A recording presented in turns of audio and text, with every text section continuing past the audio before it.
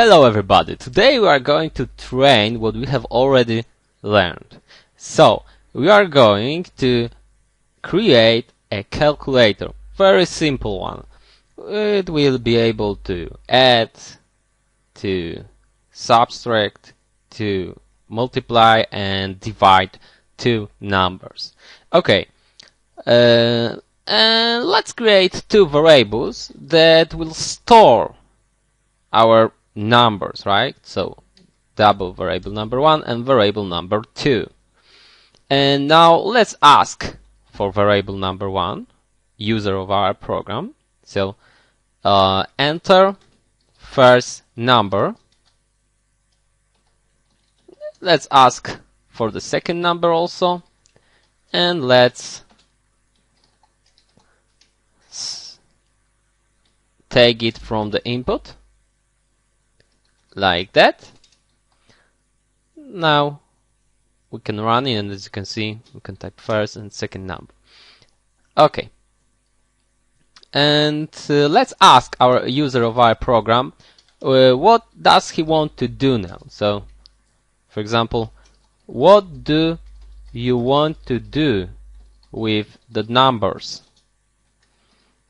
And for example, you can add them, you can subtract them, you can also multiply them and divide. And let's make end line after each guy here, so it will be easier for us to read. And now, as you can see, it looks like that. 5, for example, 10. And now, what do you want to do with that numbers? And he's asking for one of that character. So we need to store a character somewhere. So let's create character, and let's call it decision. And let's switch that decision. So let's create something like that. And in case our decision is plus, let's send to the output that variable number 1 plus variable number 2 is equal to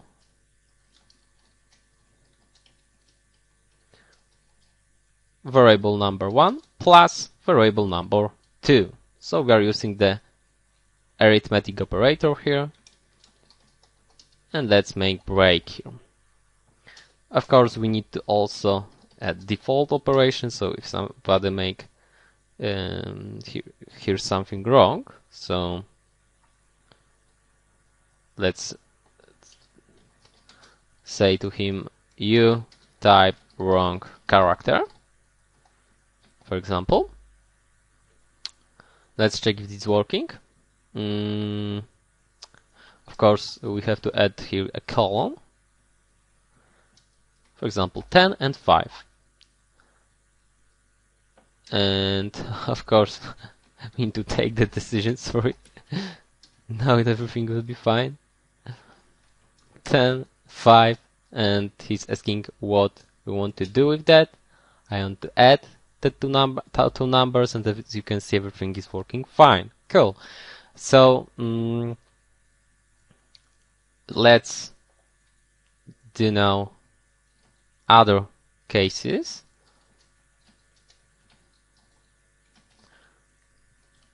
Minus, multiplying, dividing, and let's change here all the things and divide.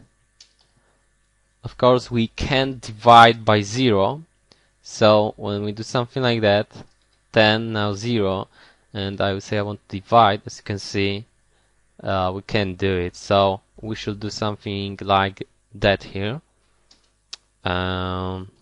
If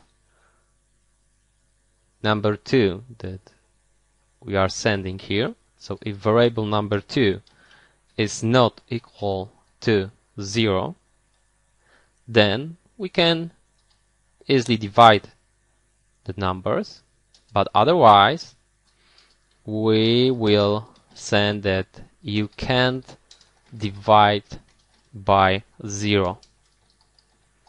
So now, as you can see, when we do something like, for example, 10 and 0, and now I want to divide, you can divide by 0. It's wrong, okay?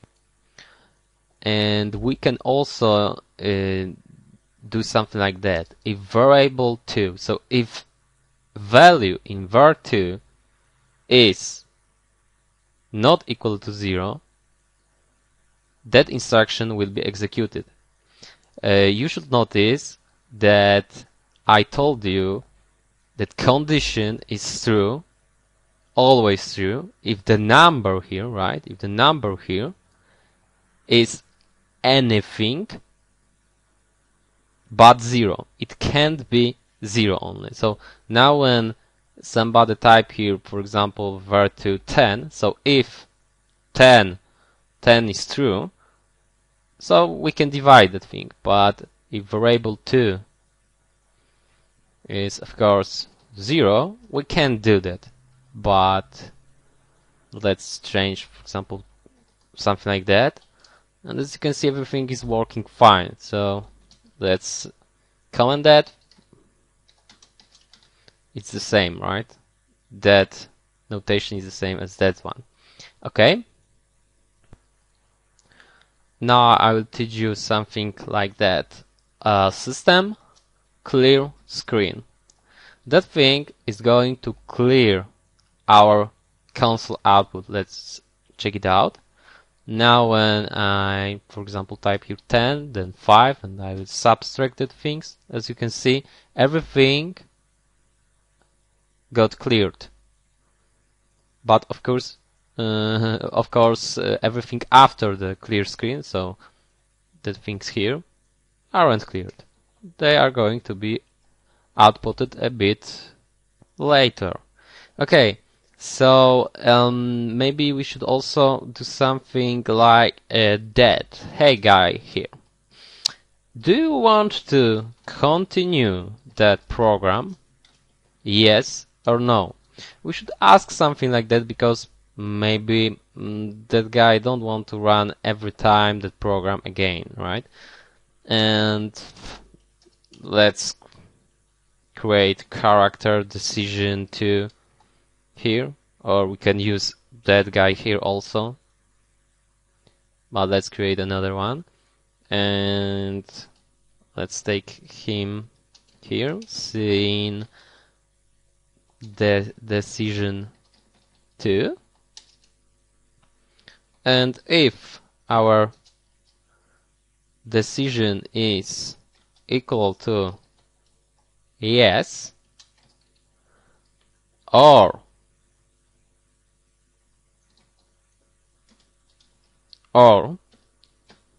it is equal to yes, the capital yes, right? Because somebody can type y in lowercase, or somebody can do it in uppercase, so we have to check both cases. And if yes, we will use something what is called go to, and don't use it. I'm using it only because we don't know something like loops. We will we'll discover them in other lessons, so don't worry. I'm just going to show you that thing now because we have to use it. Otherwise we wouldn't be able to do it. So go to beginning, for example. Now when I do something like that, I can create beginning, for example, here. And now, when somebody type y or y in uppercase, our program will start again from that place because of that thing, because we are saying go to beginning. Okay, so let's check it out. Sorry, of course, we are having here a character, so we should do the thing like that. Compare. Now let's try it. Enter 10 and 5, and now I, for example, multiply the things. And do you want to continue that program? And I will say yes, I want to do it. And now, as you can see, we are again asked enter the first number, enter the second number, and other things like that. So 10, 5, and divide now. And no, I don't want to continue that program. And as you can see, execution of program is stopped when I type no or anything else. We can also clear the screen here, so it will be easier to read. Maybe also we'll add the end line here. Let's check it out. 10, 5, and subtract. Yes, I want to try that thing again. 5, 10, and multiply. And okay, that's all. Okay, so now let's check what is really happening here. What is our compiler doing from the total beginning, everything. It will be good training for us. Let's remind everything. Okay, so compiler is like, hey, I have to include the IO stream library here. And because of that, I'm going to be able to use many things like cout, cin, and some other things that we don't know right now. And let's use the namespace std, so I don't need to every time type something like that. Okay, now I know that I have to run our program from the main function.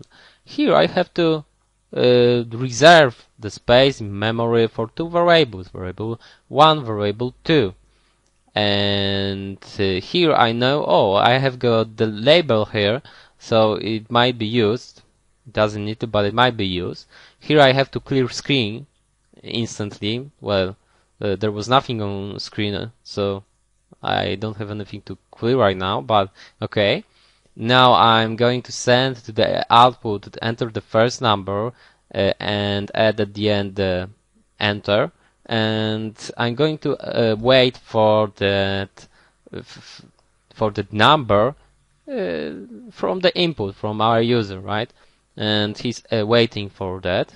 Now our user is doing something, so he's typing something on the keyboard, for example 5. He's asking for another number. Our user is typing it, and now he's sending the output all the things here, and we are waiting for decision of our user. And we are also clearing the screen again, and now we are switching that value of our decision, and in case it is the plus, we are sending to the output variable number 1 is equal to plus variable 2 is equal to variable 1 plus variable 2. And in case it's minus, we are doing that thing. In case it's multiplying, we are doing that thing. In case it is dividing, we have to also check if that variable, if the second variable is not equal to 0, because we can divide by 0. So we are checking that thing here. And if somebody types here something wrong, other characters, we are going to type the wrong character.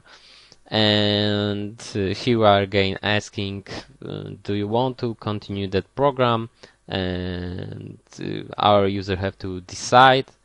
And if he decides to continue, our program is going to again run from that place.